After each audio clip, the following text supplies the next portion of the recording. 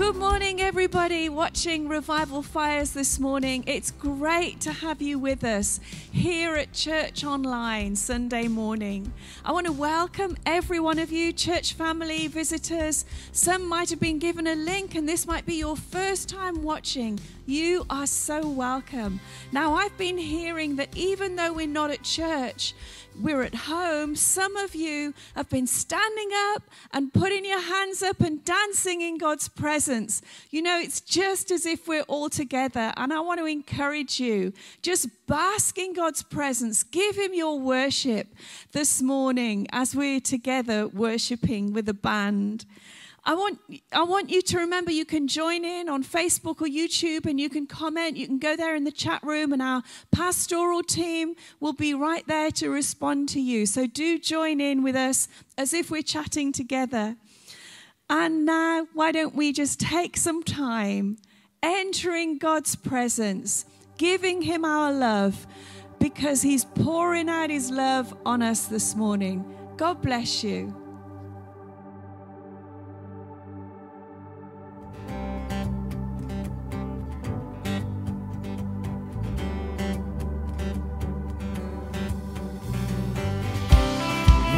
So great, Jesus in all things. I've seen a glimpse of your heart, a billion years. Still I'll be singing. How can I praise you enough? How can I praise you enough? Let's lift it up. You are the Lord Almighty. I'm shining all the stars in glory. Your love is like the wildest ocean. Oh, nothing else compares.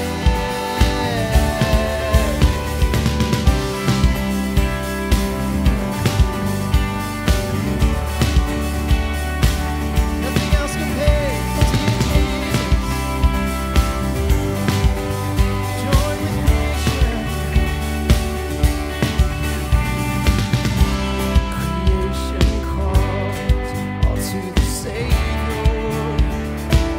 We are alive in your praise, earth and sky. No one is higher. Our God of wonders you reign.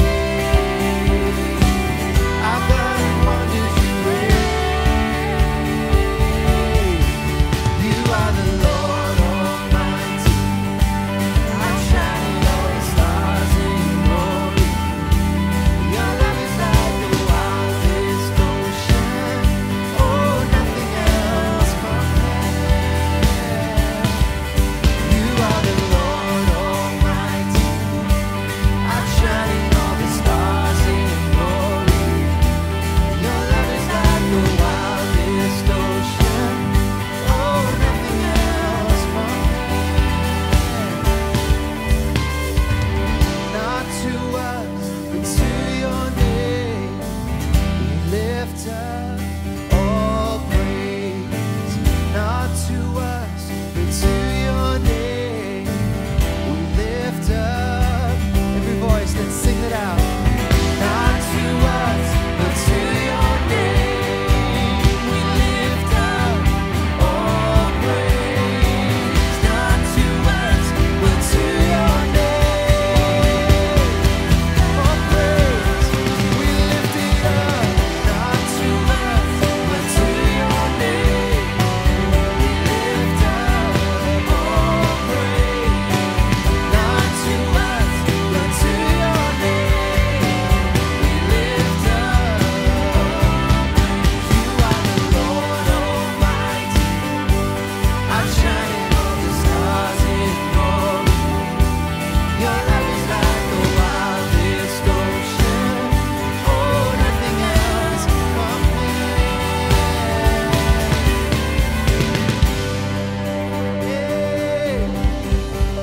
Nothing compares, Jesus.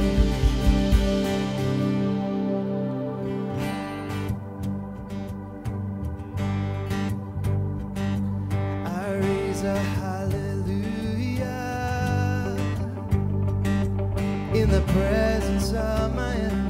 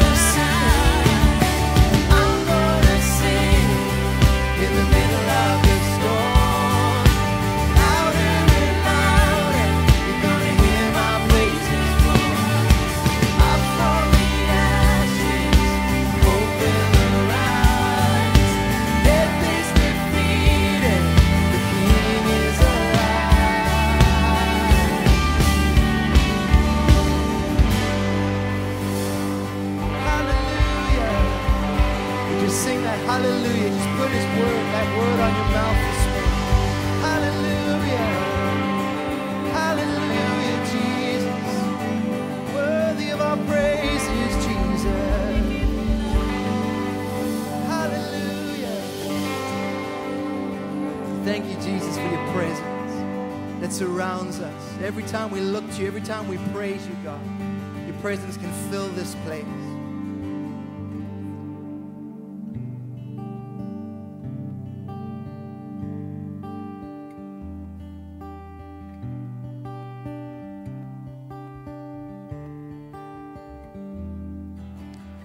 It may look like I'm surrounded, but I'm surrounded by you. It may look like I'm surrounded, but I'm surrounded by you. It may look like I'm surrounded, but I'm surrounded by you. It may look like I'm surrounded.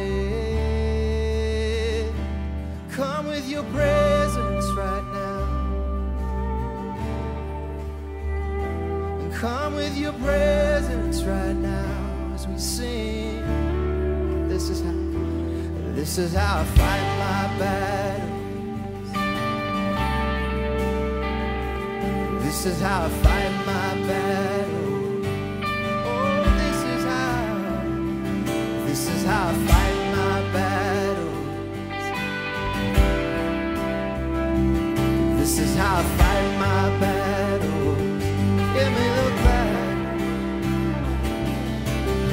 It may look like I'm surrounded, but I'm surrounded by you. It may look like I'm surrounded, but I'm surrounded by you. It may look like I'm surrounded, but I'm surrounded by you. Surrounded by your presence, surrounded by your power. Oh, this is how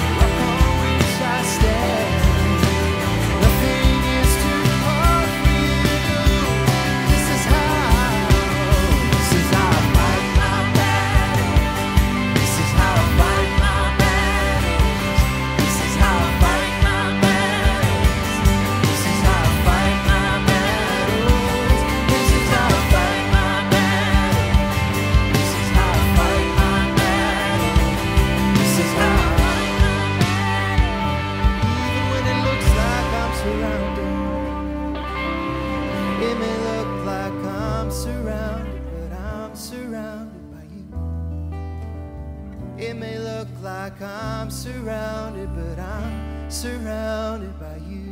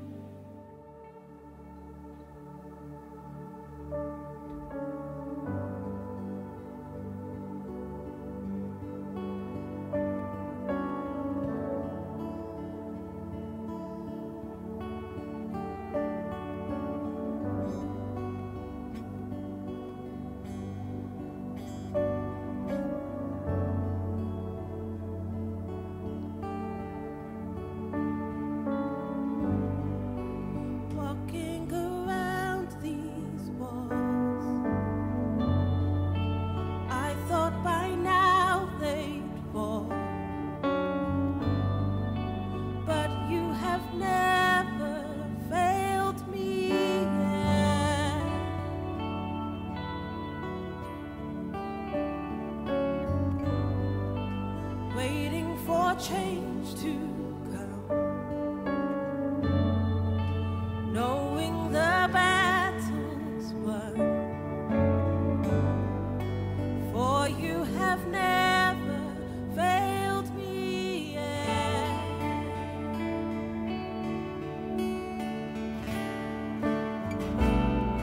Your promise still stands, great is your faithfulness.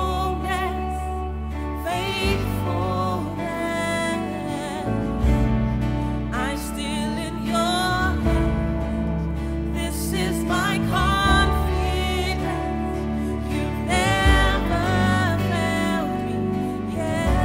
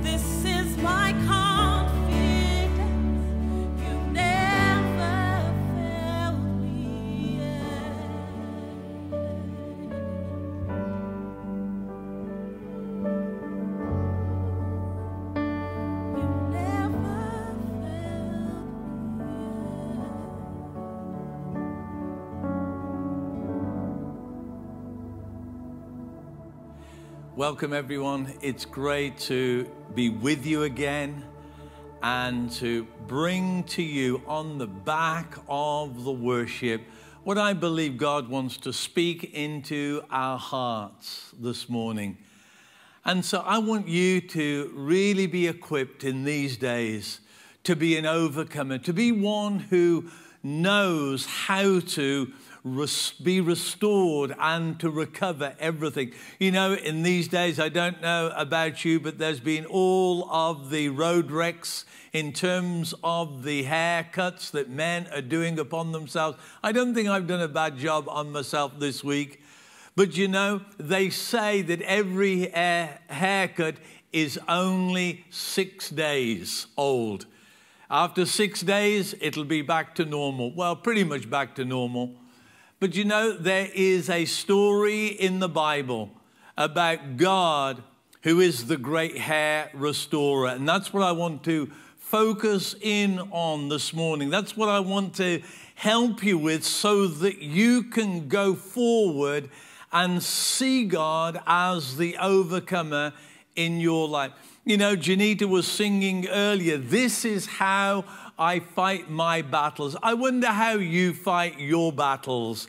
I wonder how you overcome, because every one of us will have things in our past that we have overcome. Let me tell you, no one is a failure. I believe that we all have those small victories in our lives, and God wants to turn your greatest defeat. You know, sometimes we've had a victory and then we face defeat. That was like the story in the book of Judges with regard to Samson. He had great victories, but he also had one of his greatest defeats.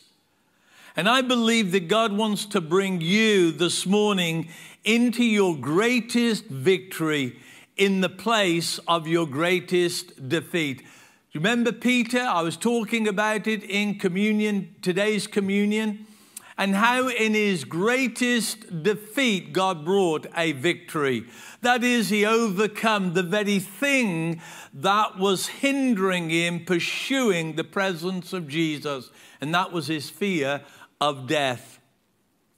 And so here in this story where you see Samson overcoming the Philistines, but I want to take you back in the story to a verse that's found in Judges chapter 14 before we get to Judges 16. And in Judges 14 verse 3 and 4 it says these words. Samson said to his father, "Get her for me, for she is right in my eyes." And then it says his father and mother did not know that it was from the Lord, for he was seeking an opportunity against the Philistines. And at that time the Philistines ruled over all of Israel. I believe that God is wanting you to overcome. Overcome where you are being ruled over. I don't know what it is in your life that you're being ruled over. It could be you're being ruled over by this pandemic. It could be that you're being ruled over by the circumstance and situation that you find yourself. It may be that you're being ruled over by your furloughing. It may be that you're being ruled over by now being in such close proximity to people who you love, but you've never had this extended time where you're all together. And so there comes times when pressures are upon us and we are ruled by the negative things that come into our lives. The Philistines was a negative thing that had come into their lives. But you see, God has a purpose. I want you to know that whatever is going on, God has a purpose. He is the great restorer in our lives.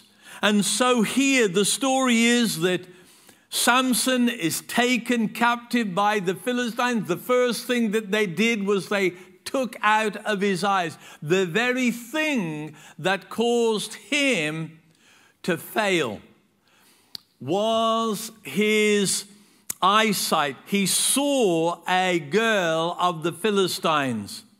You know, as we look at our lives, there is always a lure and an enticement that the enemy will have for us all. I believe we can easily be lured into what is lure. Lure is a bait that the enemy uses in order to take us captive. I'm reminded of the time when I would be fly fishing and you would make lures. Lures look as close to the real thing as is possible, but they're not. And here, you see, the enemy had lured Samson into a place where he was defeated. You see, the lure was an enticement. It was a seduction. It was something that excited him. And it captivated him because he was fascinated by it. I wonder in these times if there are things that you're allowing to fascinate you. Because I believe that God wants to bring you to a place of victory. This was always there in the life of Samson, but God was about to deal with it and to deal with it for good in order for him to get a victory. You see, here a lure has an attractive quality in order to draw you into a place where you're taken captive. And that's exactly what happened in the life of Samson. And so here, as we look at Samson, you see the thing he had done, he had used the very anointing of God upon his life, and he used it as a plaything. And what happened was, he had then become the very thing that he had made the anointing become. And it says here that once he was taken captive, they took out his eyes. It says to them that they took out his eyes, they bound him with bronze shackles, and they set him to grinding in the prison. He was blind, he was bound, and he was bruised. And then they go on. When they were in high spirits, they shouted, "Bring out Samson to entertain us." So they brought him out of prison and he performed for them. What a tragedy. See, I believe that as we're in this time, God has a purpose. I believe he's brought the church back to a new place. I believe he's bringing us into a new place. He's bringing us into a new place where we recover the anointing, where we recover the power of God in a new way upon our lives, so that we may reach out and we may deliver others who are held captive by fears, held captive by things that have taken hold of their lives. And God has given us great opportunity in these days. You know, I'm hearing this week of people who've gone out with the food bank and delivering food parcels, and people are beginning to share with them their fears. They're beginning to share with them their concerns. They're beginning to share with them the deep things that are affecting their lives. God is positioning us in new places. And so here, God was going to take him from the place where he was an entertainment and an addendum to other people's desires to be entertained.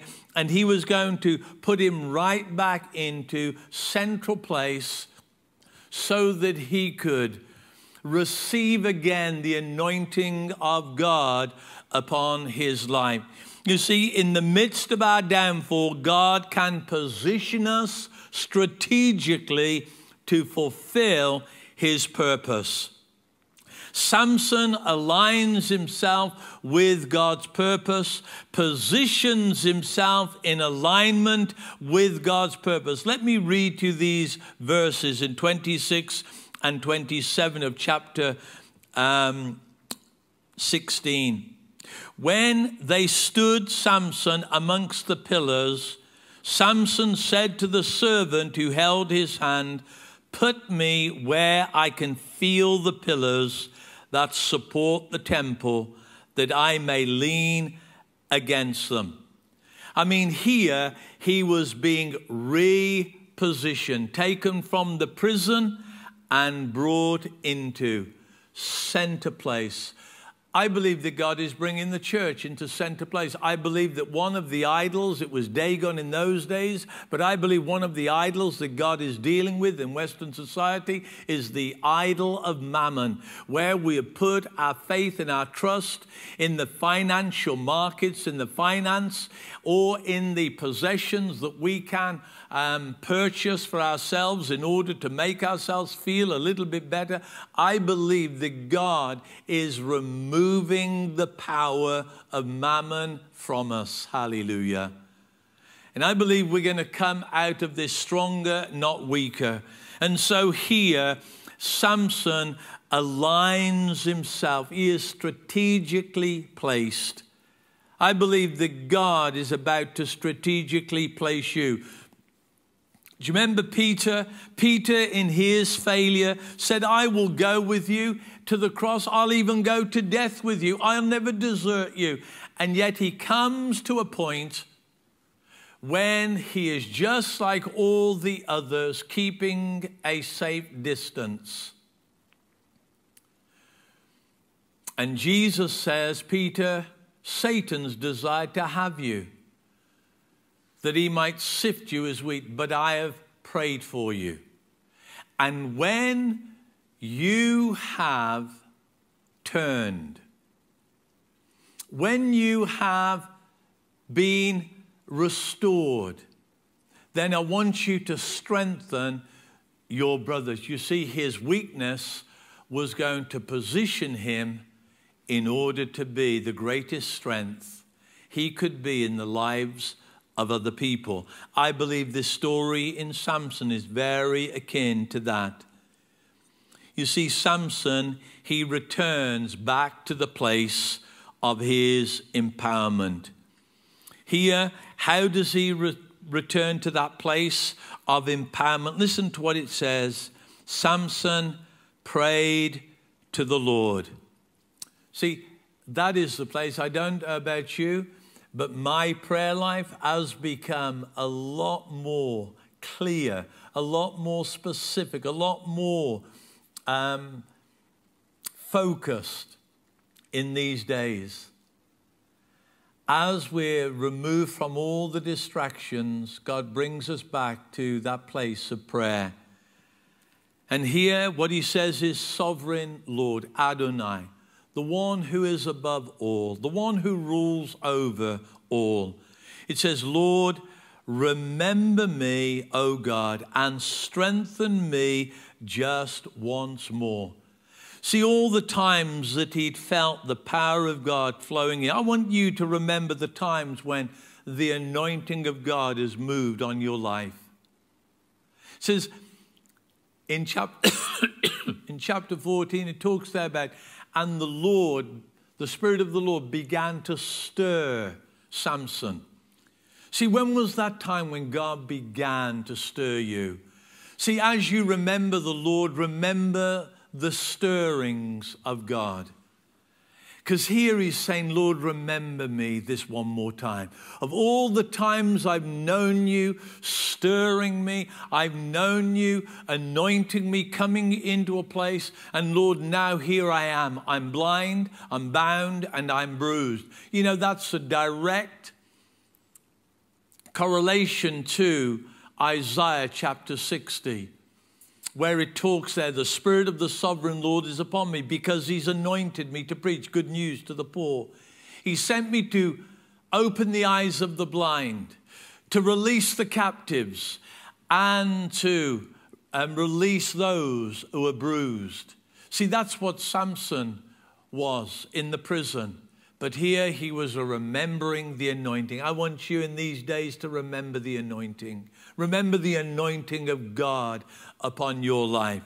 Because he is about to come with a fresh anointing and a fresh empowerment upon your life. And that fresh anointing, that fresh empowerment, what it will do, it will strategically place your hands in order to release the utmost power of God like you've never known before. Listen, this isn't waiting until all of this is over. This is now that we have opportunities to minister in the power of the Holy Spirit. I want you to receive a fresh anointing. I want you to realize that something is happening. I've been talking this week about our lives, having times in our life where things are terminated. You see, there was a season in Samson's life where it was terminated, where the mixture, you've heard me say before, Bobby Connor says God's going to give his spirit without limit to a people without mixture. I believe that God was terminating the mixtures in Samson's life. This is a time when God is about to terminate our mixtures, and we're going to come forth like gold, sifted like wheat, because Jesus is praying for us in order that we might be empowered. And listen, don't give up on the small signs that are happening. You know, they're talking now. There seems to be a little light at the end of the tunnel. We're beginning to see the green shoots. Well, I believe we're beginning to see our hair is growing again. The great hair restorer is beginning to minister to us.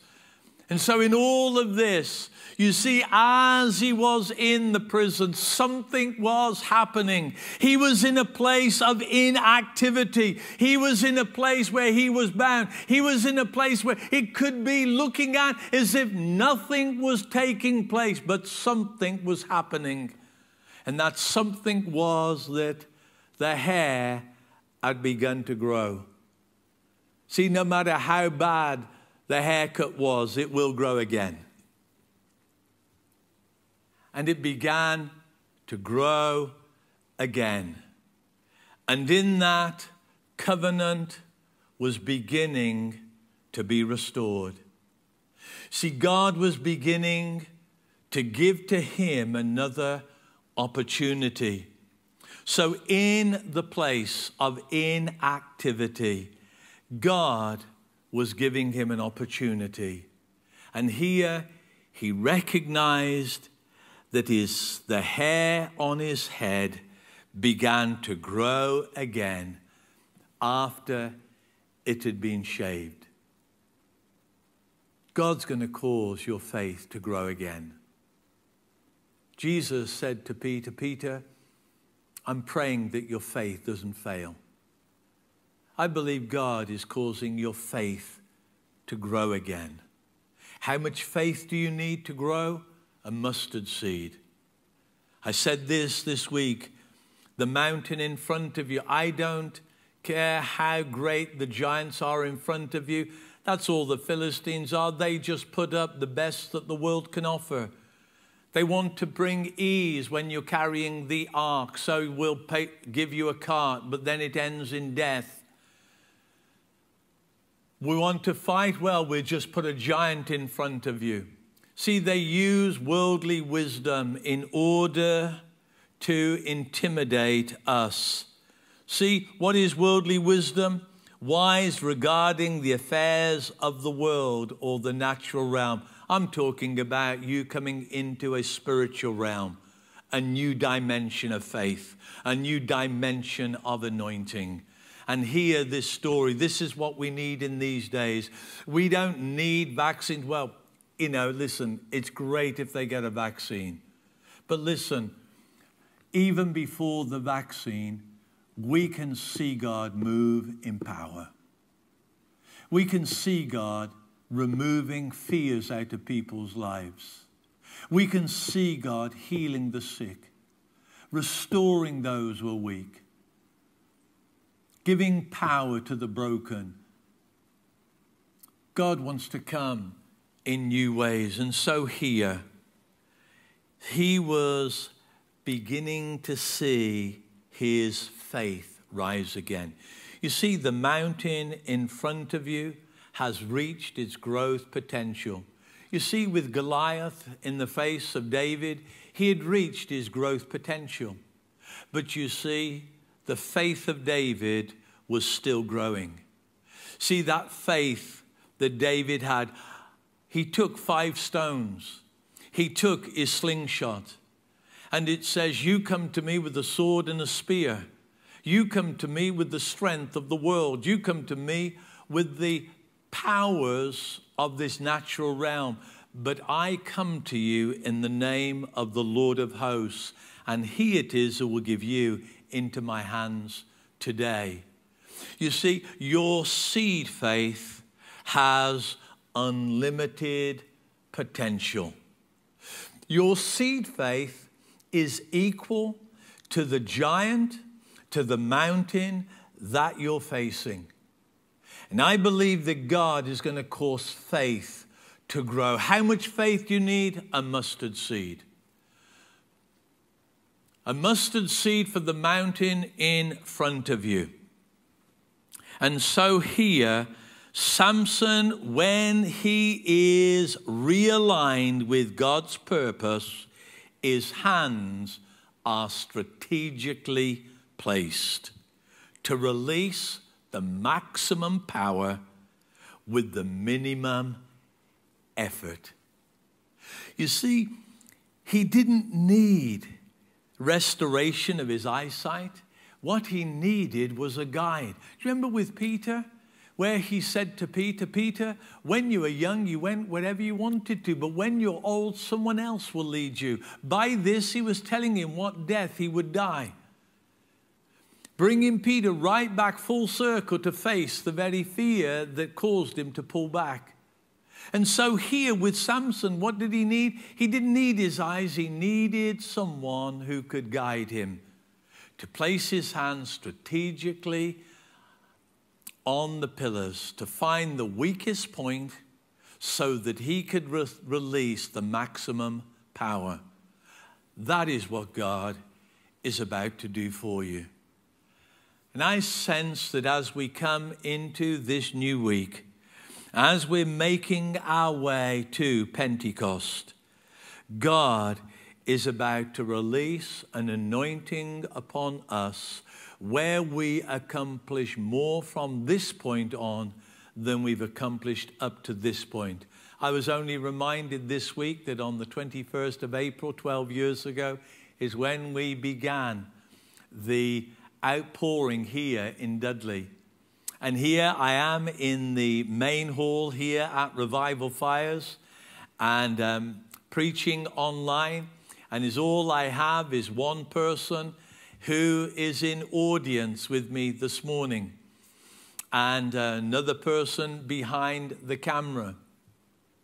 But that night, on the 21st of April, there was over 1,100 people in this place. But let me tell you, I believe that we are coming into a greater anointing than 12 years ago. 12 is apostolic authority. I believe that we're coming into a new place where God is going to release apostolic authority. What is apostolic authority? It's a saints-led ministry. And it is a saints-led anointing that God is going to put upon us so that we come into the fullness. And you see, Samson's anointing enabled him to release the maximum power with the minimum of effort. You know, as we were worshiping here this morning, and I joined the worship team to worship here, and when Janita was singing, "This is how I fight my battles," and I thought, Lord, how do we fight our battles in these days? We put God in remembrance. Put yourself in a new place of faith. Put your hands in the place of the enemy's weakness and put your strength in the power of God, because greater is he that's in you than he that is in the world. Yes, we're waiting for change to come, but our hair is growing. Our faith is growing. And when God causes that turning to take place, we will be in a place to strengthen those who are weak.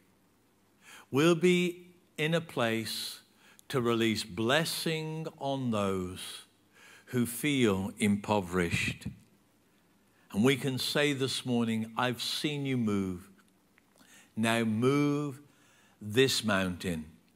I believe God wants to move mountains, but he wants you to have the faith in him who is the mountain mover.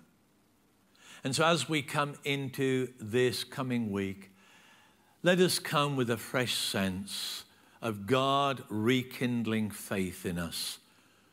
You see, it's faith in God that releases the anointing of God.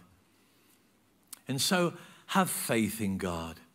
Have faith that whatever it is you're facing, whatever situation you're facing, have faith that he is the God who can move mountains.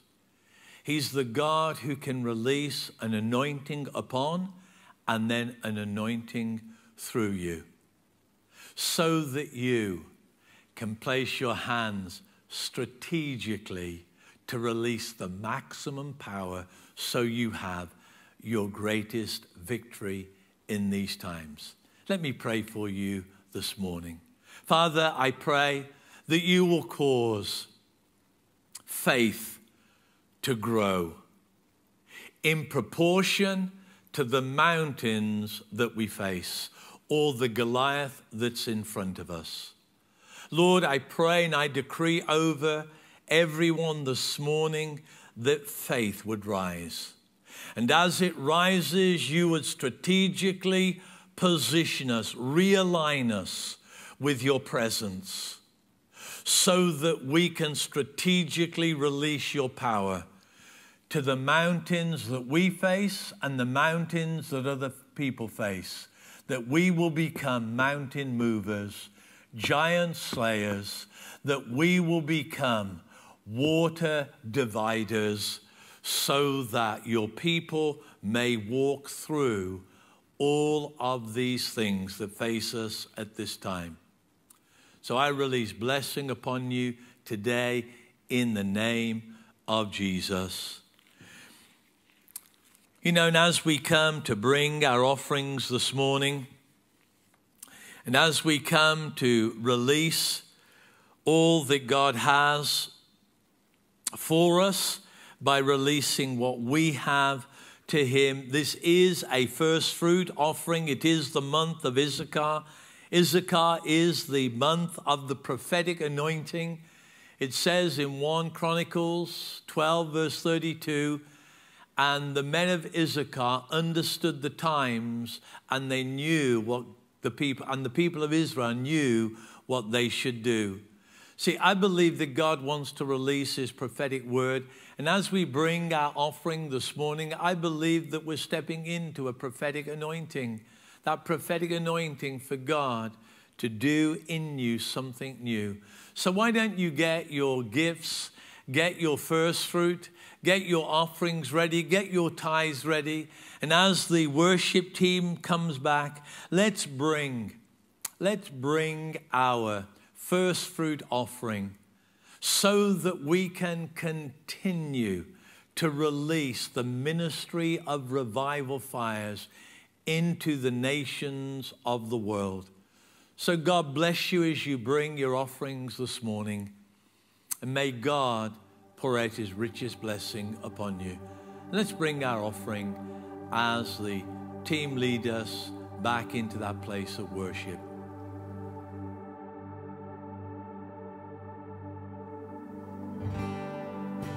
Worthy of every song we could ever sing, of all the praise we could ever bring, worthy of every breath we could ever breathe. We live for you. Oh, we live for you, Jesus. Jesus, the name above every other name. Jesus, the only one who could ever save. Worthy of every breath we could ever breathe. We live for you. Oh, we live for you. Holy, there is no one like you. There is none beside you. Open up my eyes in wonder. Show me who you are and fill me with your heart and lead me in your love to those around me. I'll sing Jesus the name. Jesus, the name above every other name. Jesus, the only one who could ever save. Worthy of every breath we could ever breathe. We live for you. Oh, we live for you. Holy now. Holy, there is no one like you. There is none beside you. Open up my eyes in wonder. Show me who you are and fill me with your heart and lead me in your love to those around me.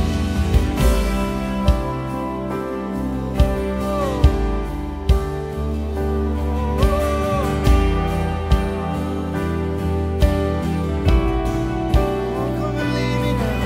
And I will build my life upon your love. It is a firm foundation. I will put my trust in you alone, and I will not be shaken. I will build my life upon your love. It is a firm foundation. I will put my trust in you alone, and I will choose to build our lives on you, Jesus.